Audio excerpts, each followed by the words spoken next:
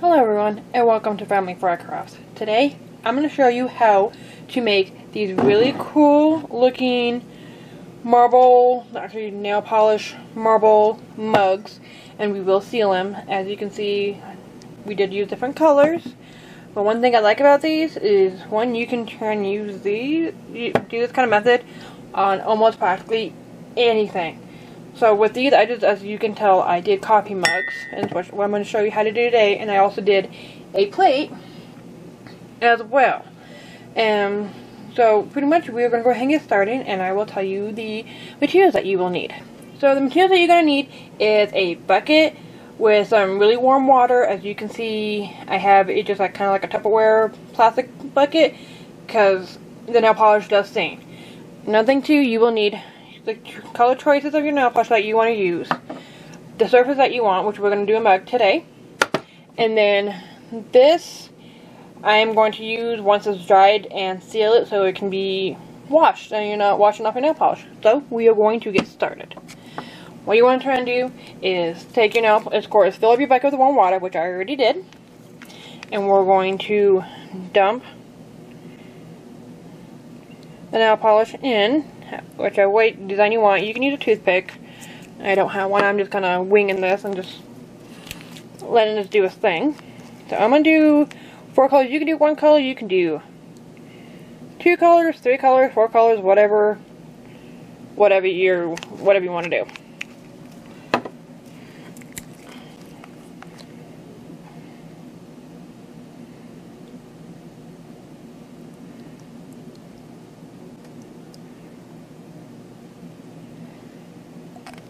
Another thing you also need as well is a paper towel for your cup to dry on.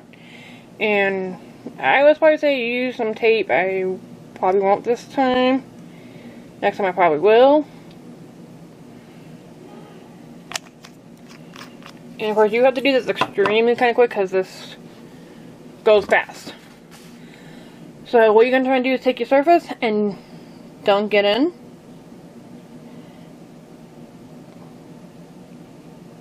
And then you can swirl it around and get more of the design if you want.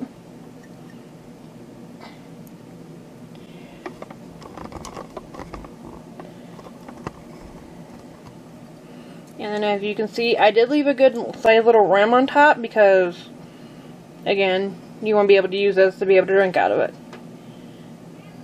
And then I'm going to try to dump this upside down.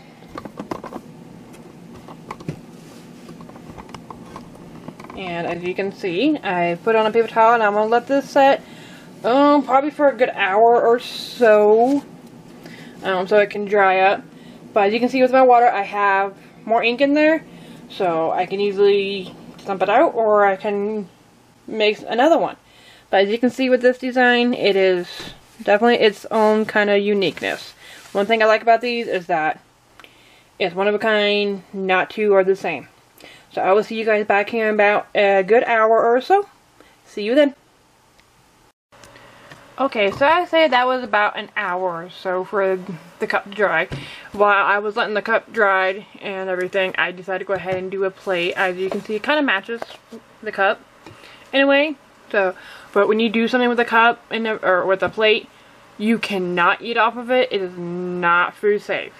But you can use it as a centerpiece or a jewelry holder, key holder, you know, spare change, whatever.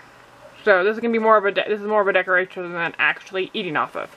With the cup, you can drink off of still and everything because you still have the space right here to drink off, put your lips on and drink out of. So this you can do, and we'll go ahead and get started and putting the liquid on this right here to actually seal so it can be pretty much water resistant.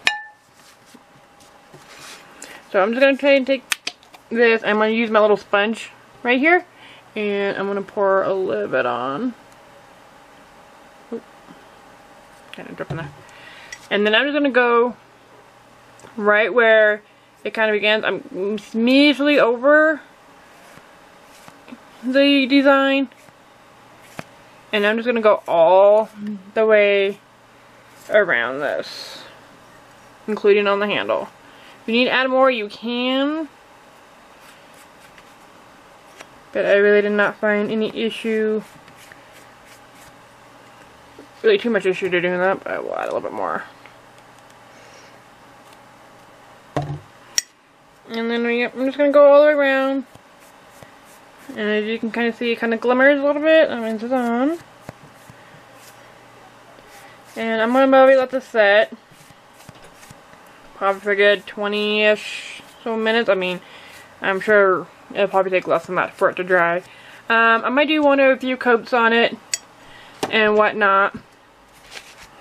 But I mean, again, this is a really cool little decoration. Great for gifts, great for yourself, great for pretty much for whatever you want to do. Including the plate, great for, you know, like a little centerpiece of something. Decoration, candle holder, jewelry, keys, whatever you can kind of think of. And so I'm gonna let those dry, and I'll probably put a second or third coat on just for my preference. You can put as many coats as you want. But I really hope that this tutorial kind of inspired you as much as it did for me. But again, you know, this is one thing I like about these is that no two plates or cups, whichever you decide to use or decorate with, are never the same. Especially like with the colors and swirls and all that. But I really like how it turned out. So, if you do decide to do a plate, get a bigger bowl. It kind of helps a little bit, and possibly some gloves, because you do kind of get a little bit. You have to get a little bit of some nail polish on it. But again, I really hope you were inspired, and this tutorial helps a lot. Please subscribe and like my page, and I will see you next time. Bye!